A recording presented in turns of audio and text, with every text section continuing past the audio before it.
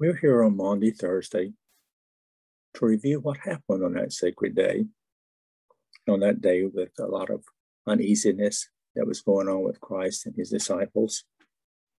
But before we do that, I want to go over a little bit of what I remember about preparing the service for Maundy Thursday.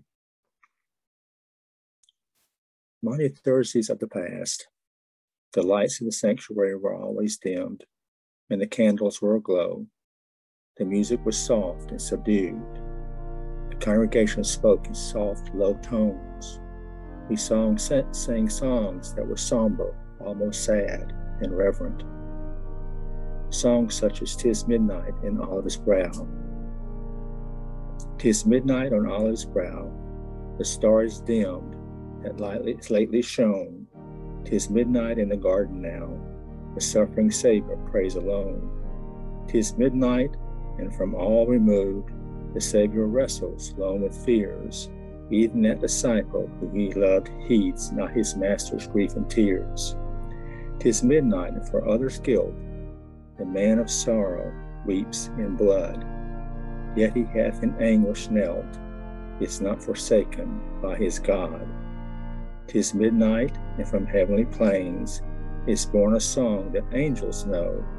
Unheard by mortals are the strains that sweetly soothe the Savior's woe."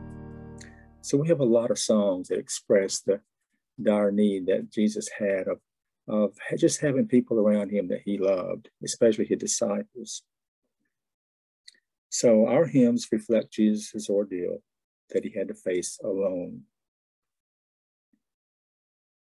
Let's review several actions that took place on Maundy Thursday, that fateful 24-hour period. My resources are from Matthew 26, Mark 14, Luke 22, and John 13 through 18. Even though they're similar, there are some subtle differences, especially in the book of John. How do we fit into this Thursday before the resurrection? One of the things that we're talking about tonight, described in the scriptures, important for us today. Why are they important for us today?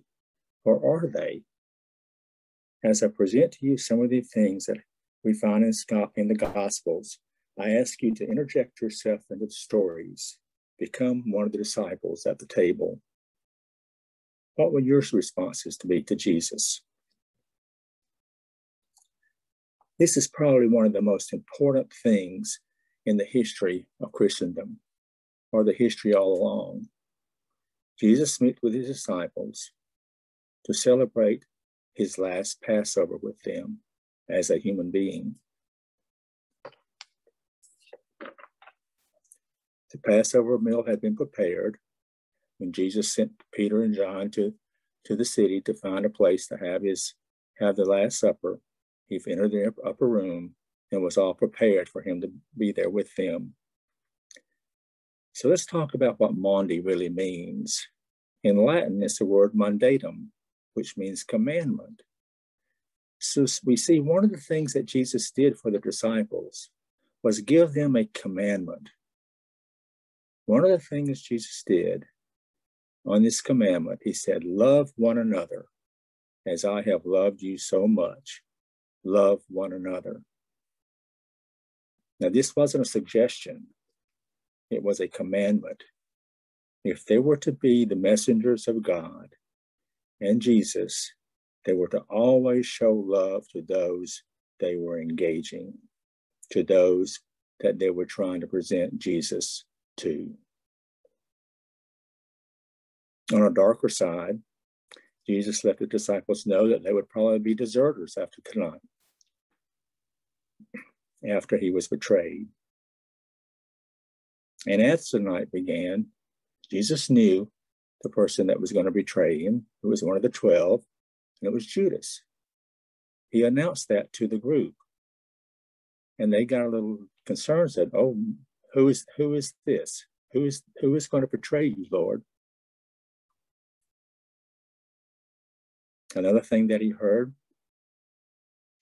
was Jesus announced early in the meal that there would be one of the 12 that we betrayed him, just as we said. Another one that he presented to the disciples that some took offense to was that he prepared himself to wash the disciples' feet.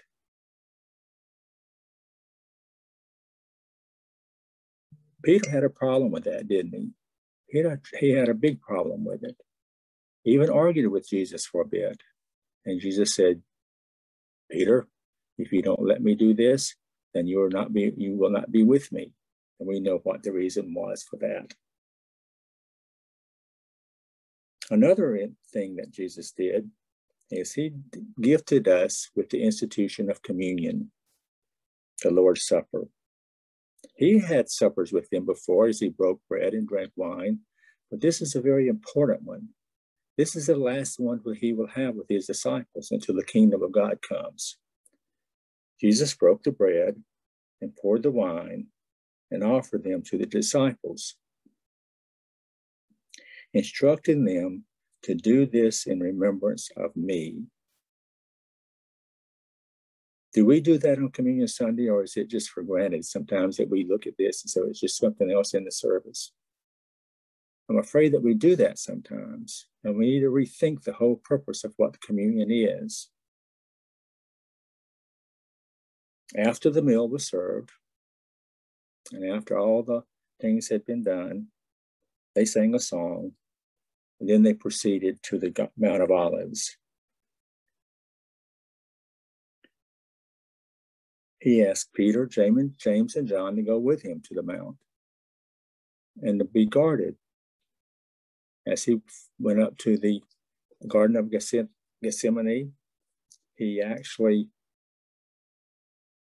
knelt down, prayed to God the Father. He went with a sorrowful heart, anxious and concerned about what was going to happen that night. So he did ask his Father. He prayed to him, says, if this cup can be removed from me, please do. Otherwise, let your will be done. And we know the results of that. But he came down to the mountain and 3 times and asked them, why are you asleep? Why aren't you on guard? Because my time is almost done. The betrayer will be here. And he told Peter on one of the occasions that, Peter, you will deny me 3 times before the cock crows. And Peter said, Lord, I won't. Well, do we not deny Christ sometimes? What he also did on that mountain, he prayed for himself, he prayed for his disciples, and he prayed for us. Read John 13 through 18, and you will see a better picture of that. Peter was so upset about Jesus being betrayed by Judas after Judas kissed him on the cheek and said, Rabbi. And because he really didn't respect him or understand him that he was actually the Messiah. He was a teacher. So he kissed him on the cheek, received his change, and left. Peter was so upset that he actually cut the ear off of Malchus's ear, who happened to be the chief priest's servant. But what did Jesus do? Jesus picked it up and healed it for him.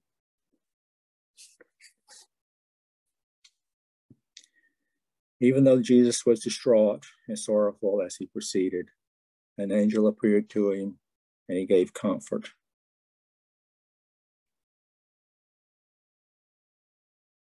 There are many more things that took place during that fateful Thursday. Many of them worthy of a sermon. But all in all, one that kind of sticks out in my mind is that the disciples still did not have a clue of what was about to transpire when Jesus was taken prisoner. They wouldn't know that until the resurrection on Easter Sunday.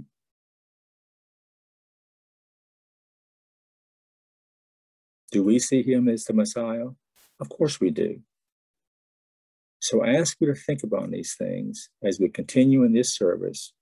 Ask yourself, where is my place on this faithful Thursday, on this Maundy Thursday, on this Holy Thursday. May God continue to bless us as we find ways to minister to his people.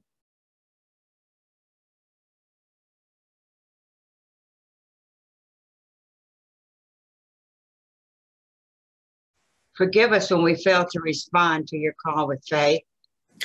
Through your Spirit, we stand in the assurance of your acceptance. Forgive us when we are shackled by our narrow understanding of discipleship and our clouded sense of purpose. Through your Spirit, we are drawn into the illumination of your empowering love. Forgive us when we're frightened of the future or pulled back from the demand of your calling. Through your Spirit, we will trust you to lead us into new opportunities. Forgive us when we fail to sense your presence in our past, to acknowledge your grace in the present movement, and to trust you for our future. Through your Spirit, we offer ourselves in discipleship. We stand together as your disciples. We seek renewed and renewing faith. Touch us now with your Spirit, Lord. Touch us now with your Spirit.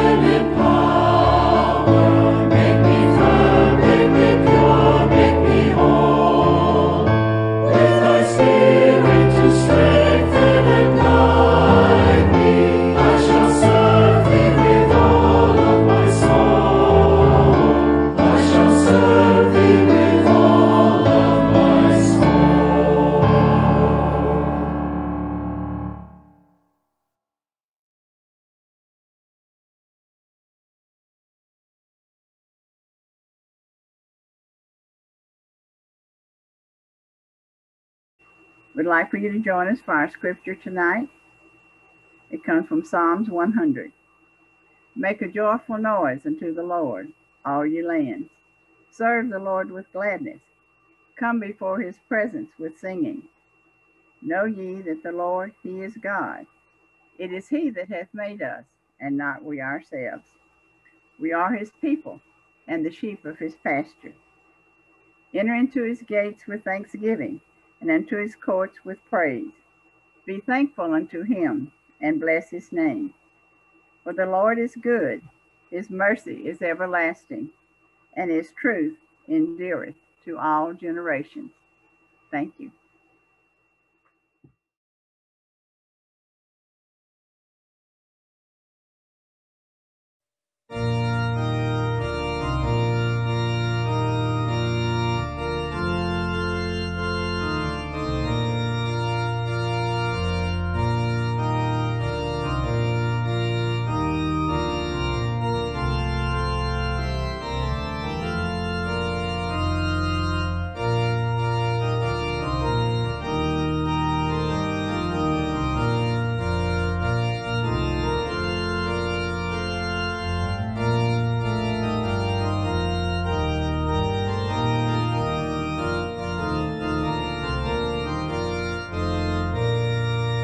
Great and marvelous are thy works, O Lord of hosts, Almighty One. Earth and firmament speak thy praise, thy name is written in the sun. Sing of his mighty love, for it is wonderful. Let his praise through all the earth resound. Honor and majesty now and forever be unto God, whose love and mercy have no bound. Thou hast fashioned with thine own hand the earth below, the heavens above. Oh, how wonderful is thy power, and yet how tender is thy love. Sing of his mighty love, for it is wonderful. Let his praise through all the earth resound. Honor and majesty now and forever be unto God, whose love and mercy have no bound.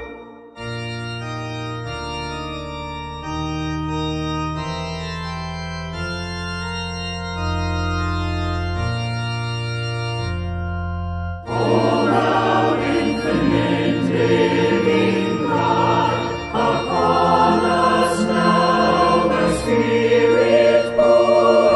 We would worship thee, laud and praise thy holy name forevermore. Sing of his mighty love, for it is wonderful.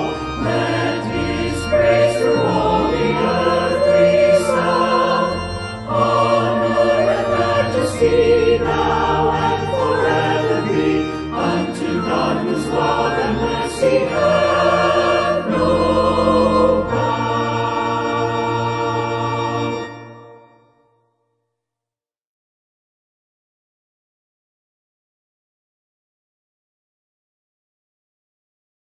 Would you pray with me?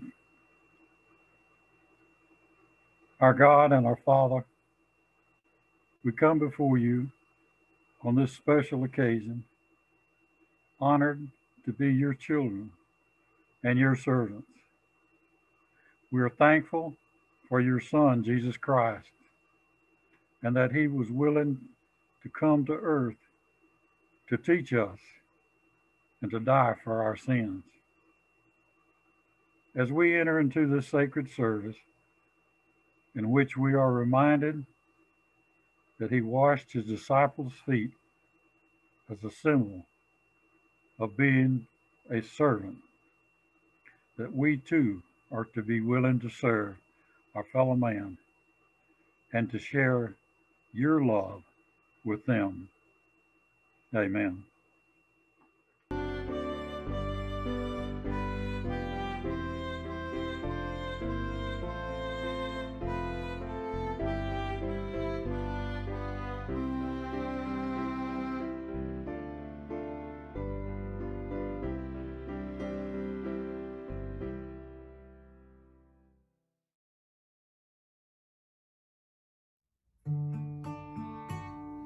Lay your hands gently upon us. Let their touch render your peace. Let them bring your forgiveness and healing. Lay your hands gently, lay your hands. You were sent to free the brokenhearted. You were sent to give sight to the blind. You desire to heal all our illnesses. Lay your hands gently, lay your hands. Lay your hands gently upon us. Let their touch render your peace. Let them bring your forgiveness and healing. Lay your hands, gently lay your hands. Lord, we come to you through one another. Lord, we come to you in our need. Lord, we come to you seeking wholeness.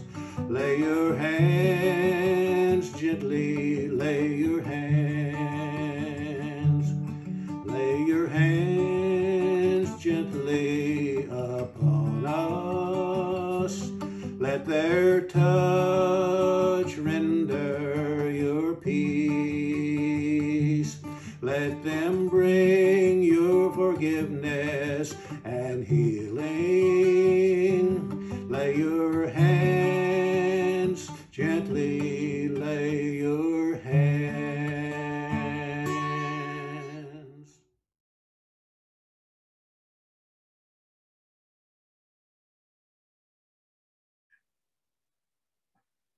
From Deuteronomy chapter 6, verses 4 through 9. Hear, O Israel, the Lord is our God, the Lord alone. You shall love the Lord your God with all your heart and with all your soul and with all your might. Keep these words that I am commanding you today in your heart. Recite them to your children and talk about them when you are at home and when you are away, when you lie down and when you rise. Bind them as a sign on your hand, fix them as an emblem on your forehead, and write them on the doorposts of your home and on your gates.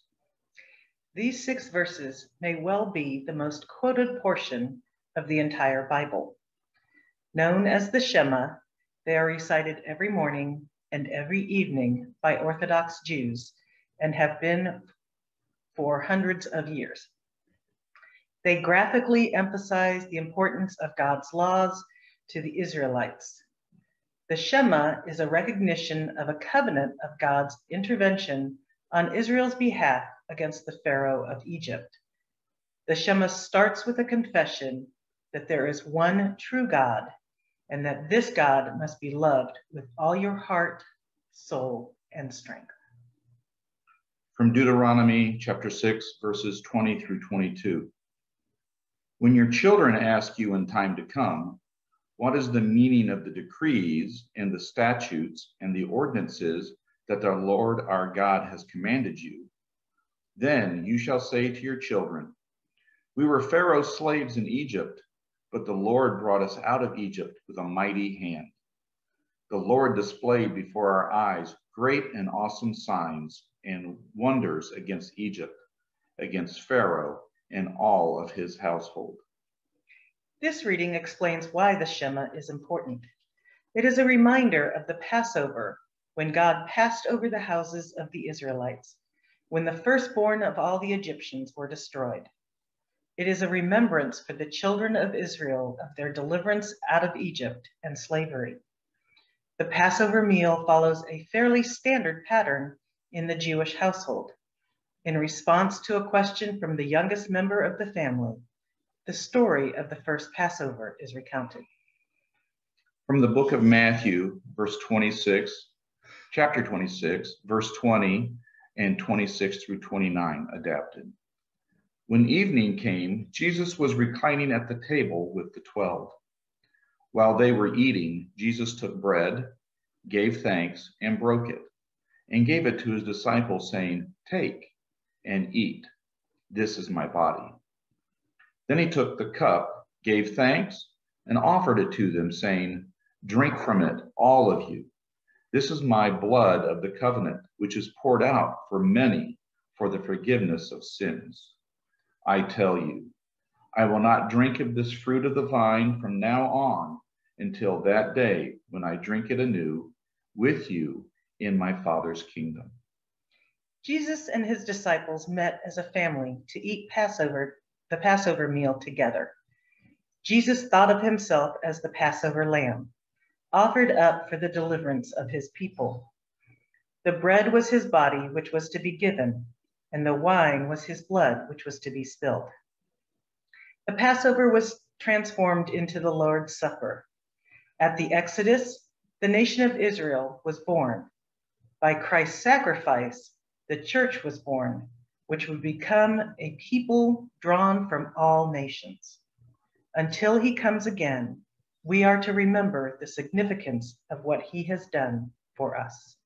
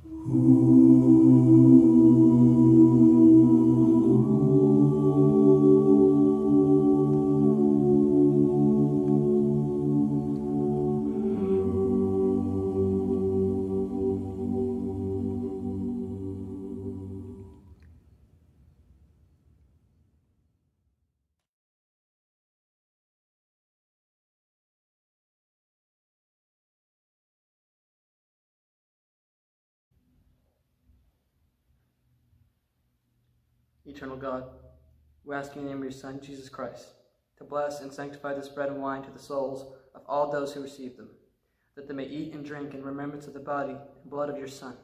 It witness to you, O God, that they are willing to take upon them the name of your Son, and always remember him and keep the commandments which he has given them, that they may always have his Spirit to be with them. Amen. Take and eat. This is my body.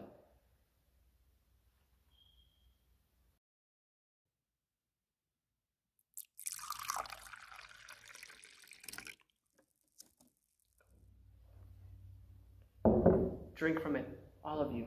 This is my blood poured out for the forgiveness of sins.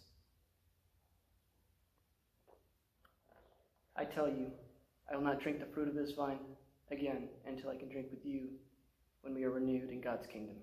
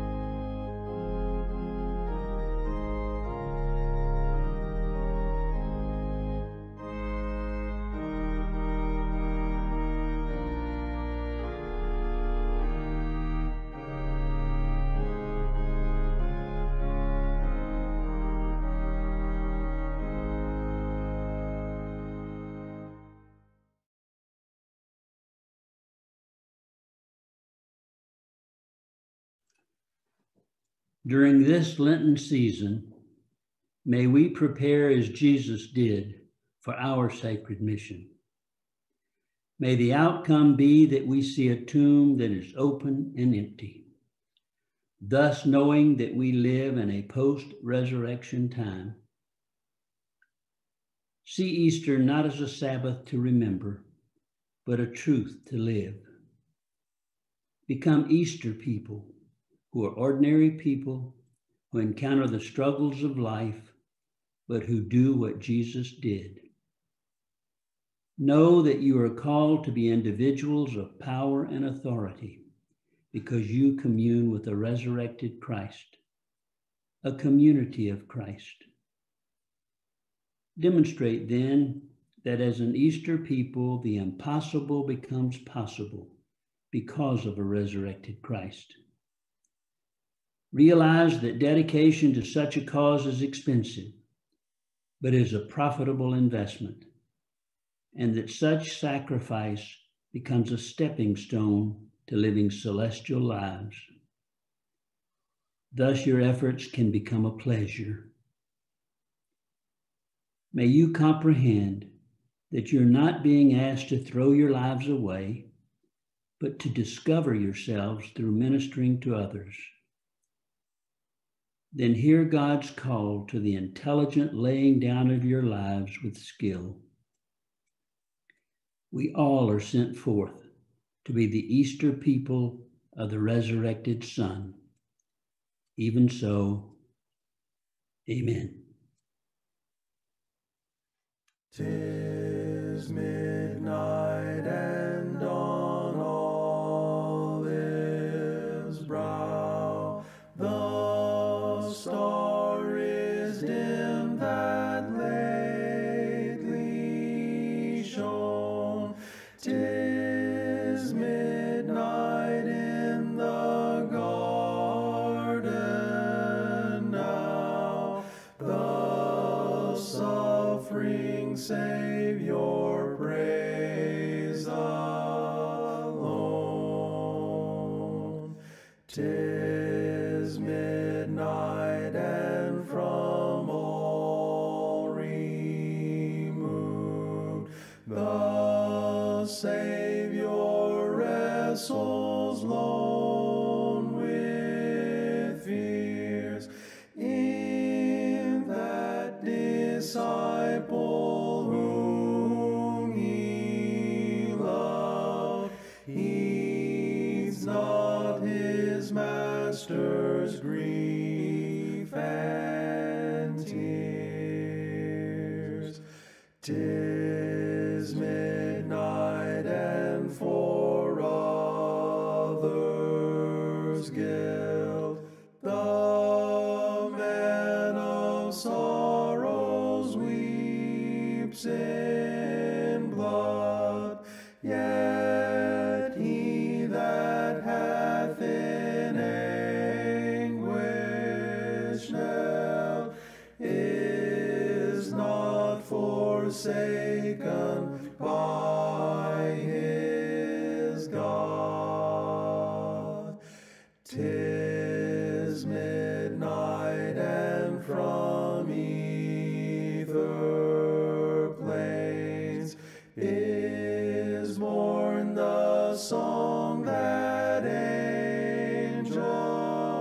angels know, unheard by mortals are the strains that sweetly soothe the Savior's woe.